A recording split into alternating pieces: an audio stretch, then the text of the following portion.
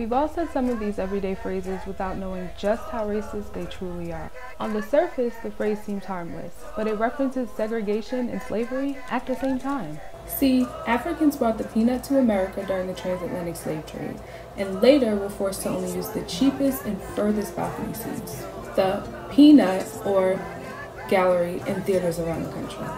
White Southerners used this term when a black person had confidence and pride, indicating they were trying to rise up above their rightful status of subservience and poverty. Follow We Are Push Black for more Black history.